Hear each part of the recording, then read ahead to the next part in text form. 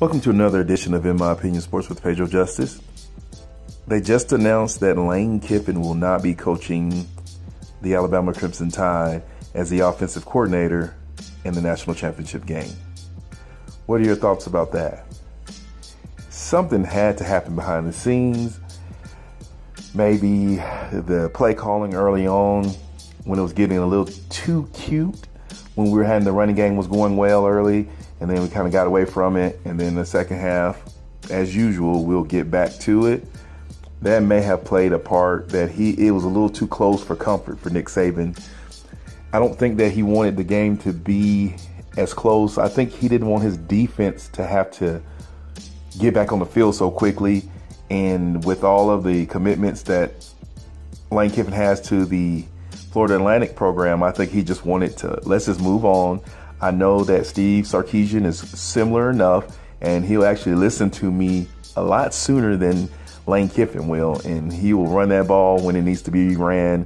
And then he knows enough trick plays. He knows enough of Lane Kiffin. They're very similar enough to where he can keep them off balance. If that all plays out, then this will be a genius move. It'll be a perfect opportunity for Alabama to say, we are a team and we can win this game. Thank you, Lane, for bringing us this far, but we're going to go ahead and finish it off. Now, I feel Lane Kiffin should still get credit because of his offense, we're here in the first place.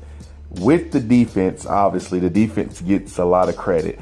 My credit for Lane Kiffin really is he knows how to handle young players, and I think that's underrated.